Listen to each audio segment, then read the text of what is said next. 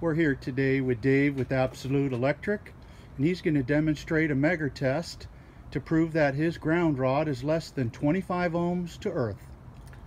Got the Extech Earth Ground Resistance Tester Kit on Amazon, a couple $100, and seems to work pretty good. Let's get a close-up of his equipment. We're going to plug our 3 leads in here. It's color. And those are the 3 leads that we have already laid out: green, yellow, and red. Green to our ground rod.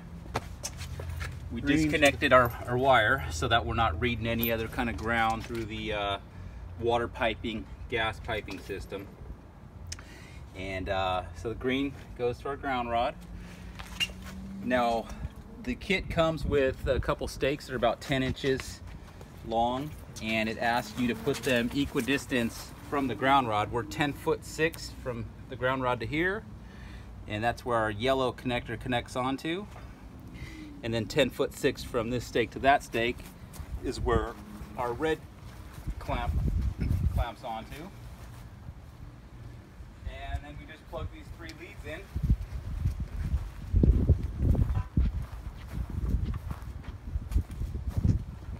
All right, we have the technician preparing the device now, plugging all 3 leads. We're going to go to the 20 ohm scale. Or before we do that, it asks you to check the earth voltage, and it's got to be less than 10 volts, and we're reading pretty much 0.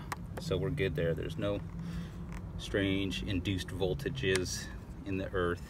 So we're going to go to the 20 ohm scale, and we're hoping to have less than 25 ohms for our earth ground. We hit test, and we're reading just over 7 ohms. I did this with that wire connected, and we were reading about 0.7 because we're reading through the water and gas piping systems.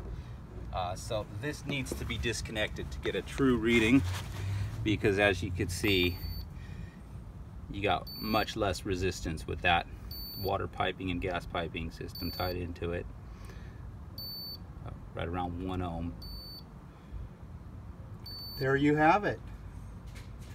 Dave with Absolute Electric finally broke down and bought a tester that all us electricians and inspectors talk about. Very clean job. Another one in the books. Any questions? Give us a call.